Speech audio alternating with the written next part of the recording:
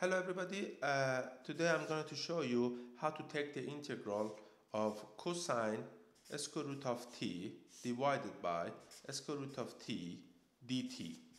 Okay, so you can solve this integral by using the substitution rule. So for that you need to define square root of t as the parameter u and then take the derivative from each side of this equation.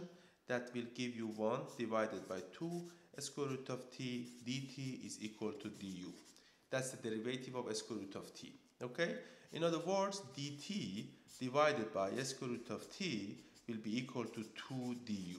So now if you substitute this function, this expression and this expression into the integral and rewrite the integral, you'll get, instead of cosine square root of t, I write cosine u, because square root of t I can present it by u. Instead of dt over square root of t, look here, dt over square root of t, I can put 2 du. Okay, and 2 is constant, so I can take it out of the integral. Integral cosine u du. And integral cosine u du, from table of integral, you know it is equal to 2 sine u plus c.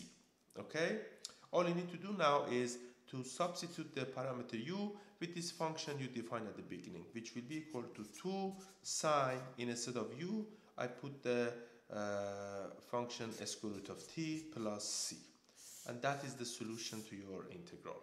I hope you find this video helpful. I will upload more examples to this channel, so if you're interested, please feel free to subscribe.